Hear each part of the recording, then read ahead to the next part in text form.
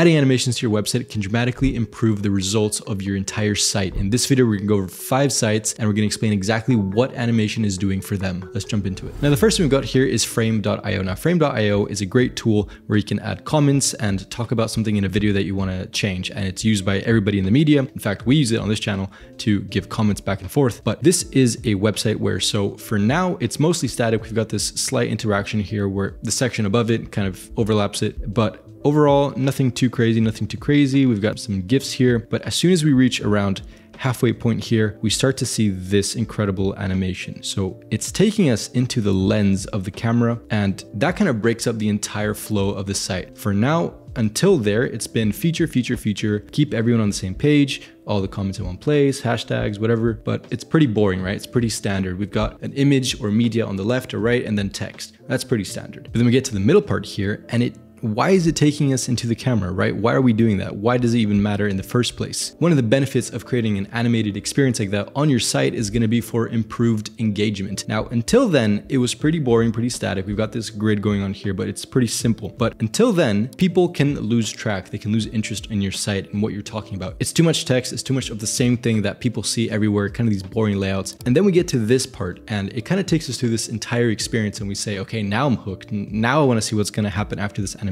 And after we see this animation, we stay till the end because we're wondering if we're gonna get to see something else. We're wondering if we're gonna get to see something that's gonna impress us again because we didn't expect it the first time. So the second time might be just as good. So we stay till the very end, and what happens is nothing too crazy happens. We get some of these sticky animations, but nothing too crazy. And then we get the footer. So that halfway point kind of breaks up the whole site and it makes it easier to move on to the next sections. Now in this one, animation is a critical part of the entire experience. Now I'm calling these experiences because I don't think that the average site should look like this or should function with this complexity, but in this case, it's critical for the functionality of the site. And the reason being is animation is driving the storytelling of this site. Now this site is almost like the storyline of a video game. I'm not 100% sure of what the game is because I'm not really in that world, but this is a great example of how you can use animation as a benefit for your site. It's not a cosmetic thing. It's not something that is unnecessary in this case. We actually need it to help us tell that story. We get all these characters that are coming in and out with these animations. We get to see all these different NFTs that are being presented to us in this game. And so using these animated efforts, we can start to understand more and more about what the story is, what the storyline, why it's so important to even focus about this in the first place. And it's also a great way to open up this world to your users. Instead of just being like, hey, here's a slideshow, here's another slideshow, here's a static image, we can add these animations and these interactions that can help us guide the user into what we want them to know. Next up is going to be Heights Agency. Now this is an agency for branding and they have this very simple animation that once you hover over their logo here, Heights, click enter, it takes you into the experience that they want you to see. Now it should be known that this is the about page for Heights. It's not necessarily the homepage, so keep that in mind when we're taking a look at this. But once we scroll, we get this animation that kind of expands the logo here. And then after that, it's quite simple. We've got this locomotive effect where it kind of sticks the scroll to a certain point, and the text as well is sticky and starts to move around as we scroll. So what is the point of this and why does it even matter? Why should we even try to create something like this for a simple about page? Well, the reason being is this type of site is a lot more attention grabbing rather than just a very simple static site. Now it should be said that you do not need an animated or super interactive site for it to be attention grabbing. You can do that with a lot of other formats such as your layout, your contrast, your typography. All of that should take a massive part in being attention grabbing for users, but animations can also be a huge part of that. And we can see how that's being used in this scenario. Now, it's not a crazy animation that we're seeing here. All these small interactions, these small animations here, they're not a massive undertake to do, but it does add to the overall aesthetic, the overall grabbiness of the attention in this case. Now, the next one here is going to be a very simple site. This is jams.basicagency.com. And once we get loaded into the site, we can start to scroll around and play with the only divs that we have in front of us. If you've never seen the site before, this is a page that creates playlists and publishes them on Spotify. And this is a way of showing those playlists and kind of explaining what the individual tracks are. And so once we click onto the album cover, we get to see the individual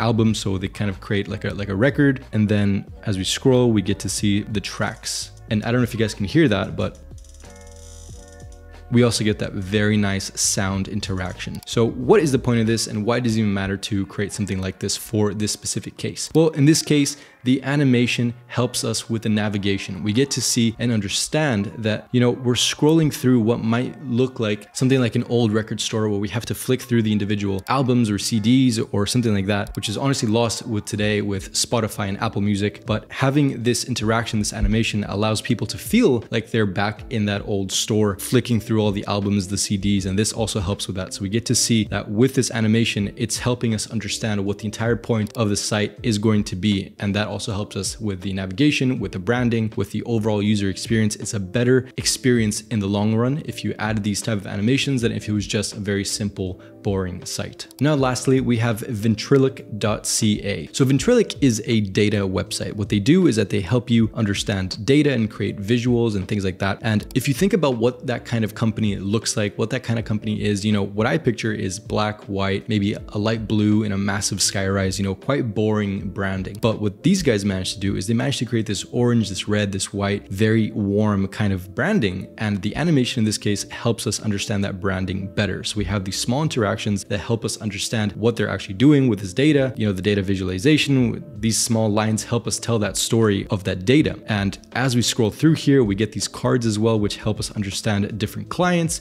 And these are testimonials. And I love these different cards because you can read their testimonials in a fun way without having to click through the slider, having to understand, okay, yes, yes, yes, cool. You've got these different logos, these different people, but this is a more collective way of bringing that together. So in this case, the animation helps us with branding, helps us also with attention grabbing. So once we click on this, we see that line that just goes in and out, and that helps us stay focused on the site and be paying attention to whatever it is that they're about to show us with this cool animation. If you guys enjoyed any of the sites that I just talked about, then please do let me know down below, leave a like, subscribe, do all those things. If you guys have any recommendations of any sites that I should take a look at, also let me know. So thank you guys so much for watching, and I'll see you guys on the next one.